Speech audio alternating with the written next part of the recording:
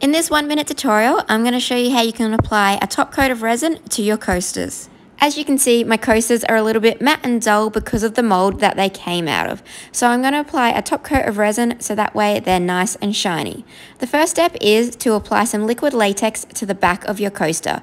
You want to make sure that the full surface area is completely covered with a thick layer of latex. This will take a little bit to dry, but it will stop all of those resin drips on the bottom side of your coaster.